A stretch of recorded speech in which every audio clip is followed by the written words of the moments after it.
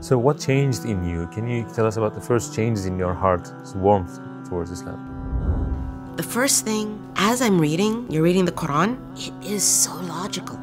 The Quran makes sense. When you're sitting there and reading it and looking over the verses, you're understanding there's only one God. This God doesn't have a child. This God is omnipotent. This God is everything that you may need in a God, everything that you would think is a God. It made sense. Nobody could answer the questions when I asked them about this Trinity. So it really appealed to my sense of logic. You can follow us for more videos like this. See you.